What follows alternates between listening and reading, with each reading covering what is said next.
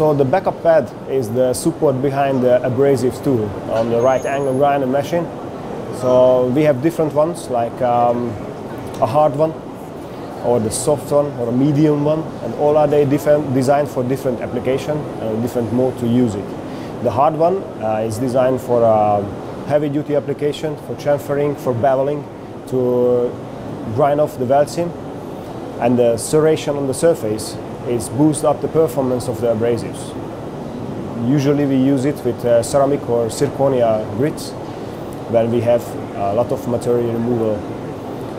We use the soft one for softer operation or the finishing operation with the grit 80 or 120, and the hard one is used with grit 36 or grit 40, more for heavy duty grinding.